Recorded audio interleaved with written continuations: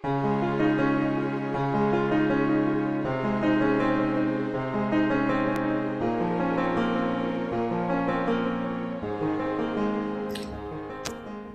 morning and welcome for this service. Today is the first Sunday of the Advent and we are preparing ourselves for the coming of the Lord. The first coming, in the face of the first coming, we also remember the second coming. So let us commit this time in prayers. Lord, we just thank you and glorify your name for your precious gift of life. You have been there with us and you have always called us to be your children. And as we come into your presence, hold us together. Give us the ray of hope that you are there with us. And as we worship you and glorify your name, may this time of worship be a frankincense before your eyes, O Lord. Accept our prayers, our singing, our message, everything into your precious hand. In and through Jesus' name. Amen.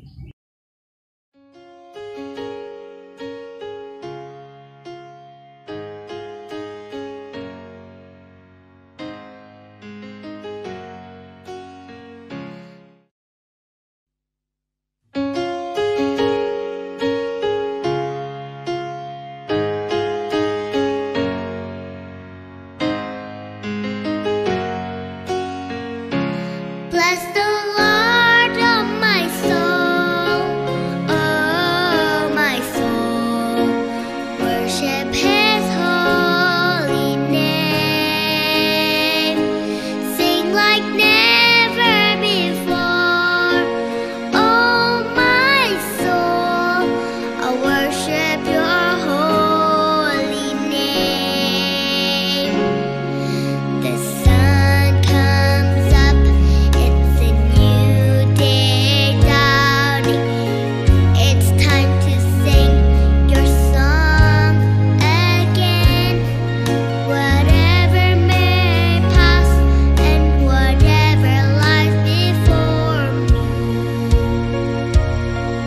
let me be singing when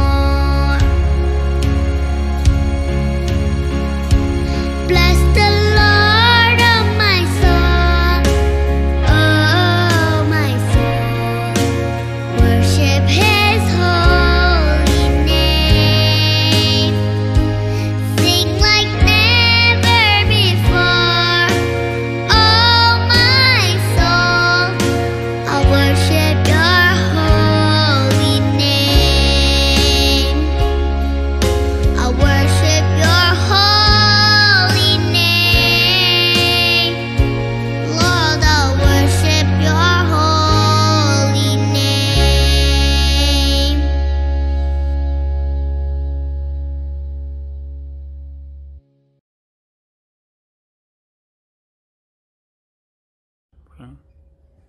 The Bible reading is taken from Mark chapter 13, verses 24 to 37.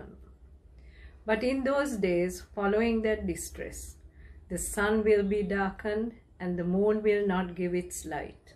The stars will fall from the sky, and the heavenly bodies will be shaken. At that time, men will see the Son of Man coming in clouds with great power and glory. And he will send his angels and gather his elect from the four winds, from the ends of the earth to the ends of the heavens. Now learn this lesson from the fig tree.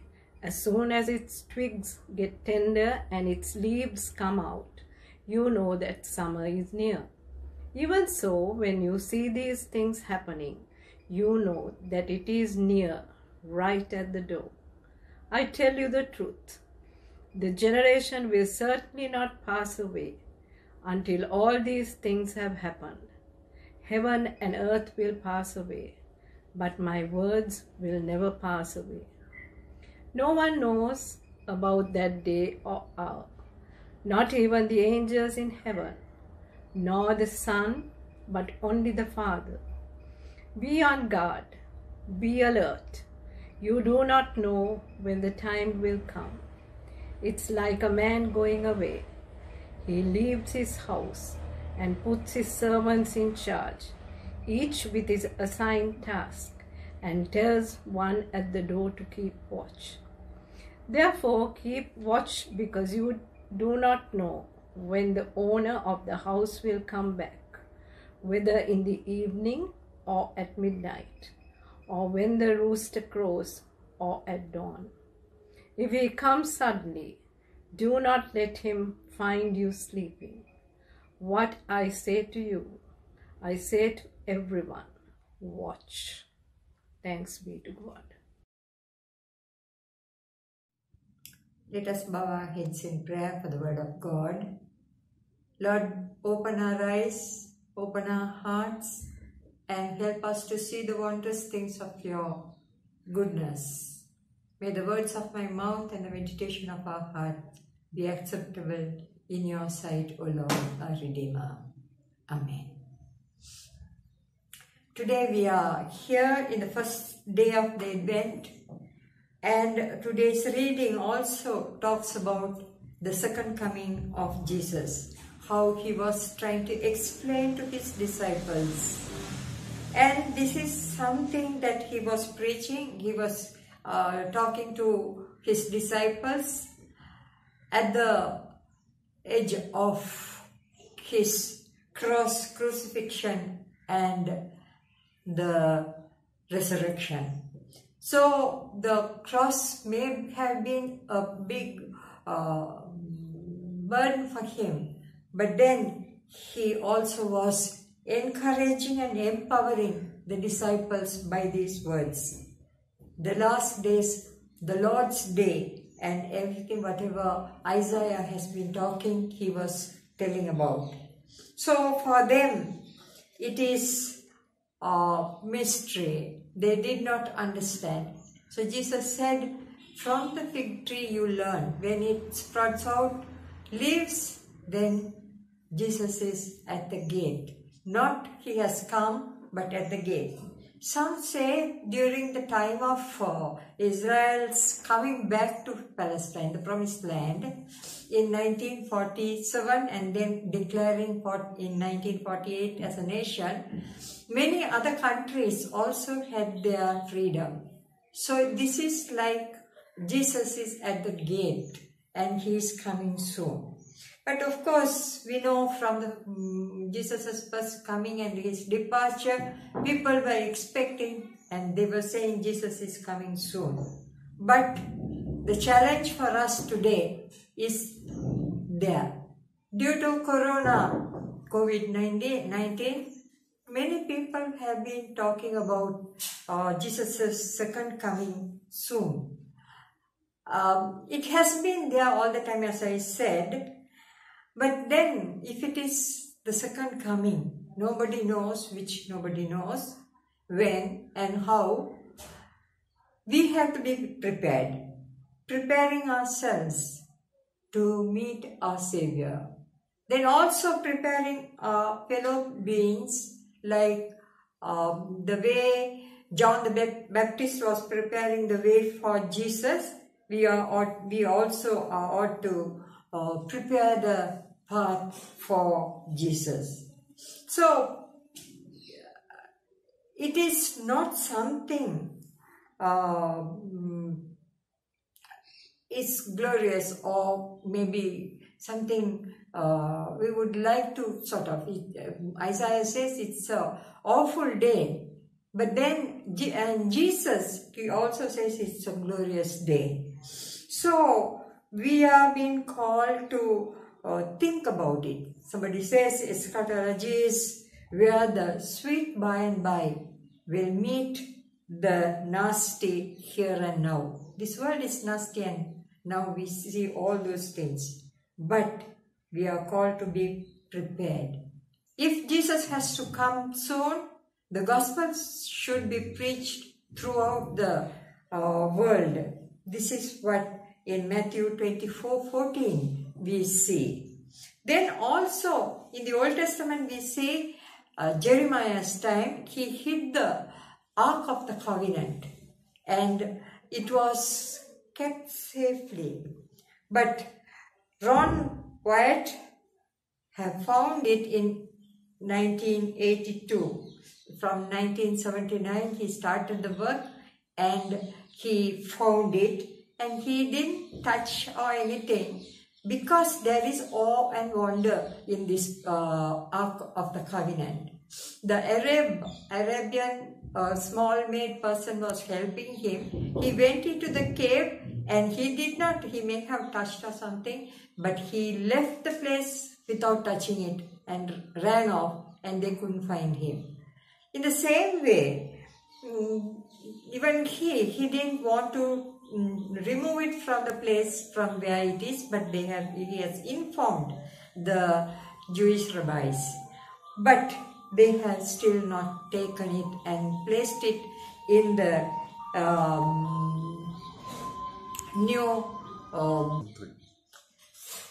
new temple. They were to keep the Ark of the Covenant. But in the Ark of the Covenant also there is so much of mystery in it.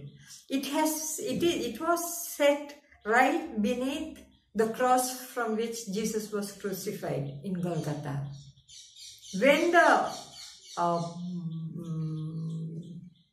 earthquake and all those things happened, his blood has seeped through those cracks and fallen onto the left side of the ark. And the ark DNA, mysteriously they were able to check on it, though it is so many years long, and they say it is only one set of chromosome there. So it is Jesus's blood is being affirmed. So in these mysterious ways, God is bringing to come to pass everything what he has prepared for us. The second coming is to be there at hand. He is at the gate, but God calls us to be ready. And he will come suddenly. He will come majestically. But we are to be aware that we may not be led astray. We are to keep awake. We are to keep alert. These are the words which are there found in the text which we have read. And God is calling us to be ready to accept him and for us to glorify his name. John Wesley in his hymn, "Lo, he comes with clouds ascending," he really pictured the whole thing. And we will sing that hymn by closing this sermon. So let us bow our heads in prayer to commit ourselves in God's hand. Lord, accept us. Make us, keep us ready, keep us be aware, keep us alert for your coming. And Help us not to be found fault, but be accepted in your sight. In Jesus' name we pray. Amen. Lo, he comes with clouds descending, once for favored sinners slain. 1,000 saints attending, swells the triumphs of his train.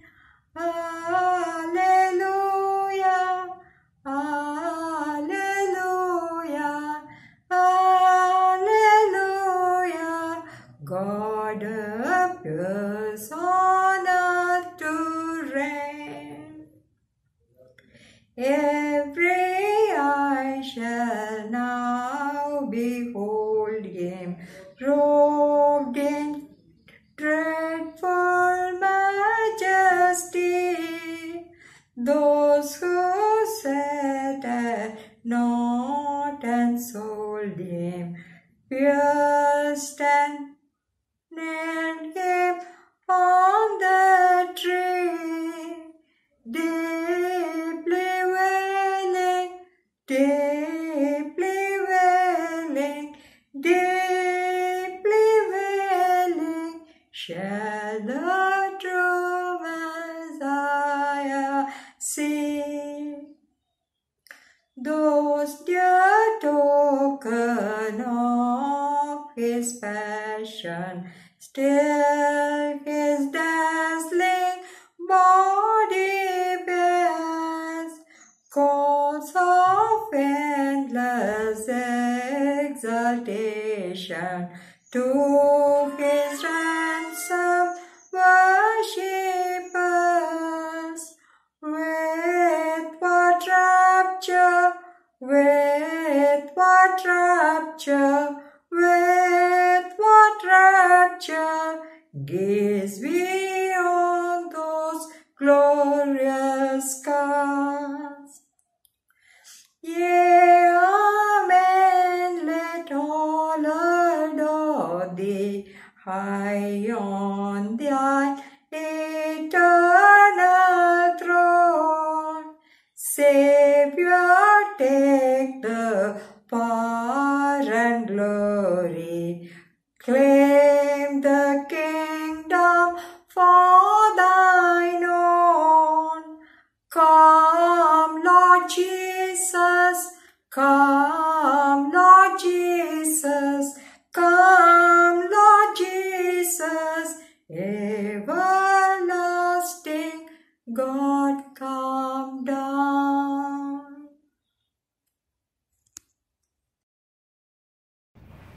Let us pray. Almighty and ever-living God, we come to thy presence with praise and thanksgiving. As we enter into a period of Advent, may your blessing and guidance be with us, O Lord. At the same time, we come with prayer and supplication for our country and all the countries that are going through this viral infection. Lord, you are the King, you are the Shepherd, you are the living Savior. Our life is in your hands, our time is in your hands, Lord. We uphold everyone in our day-to-day prayer life, and also we pray for those who are in need of something that for their life situation. Lord, bless them, guide them, and give them strength. Oh Lord, at this time, we pray for the City Mission Circuit. May your blessing and guidance be with them, Lord.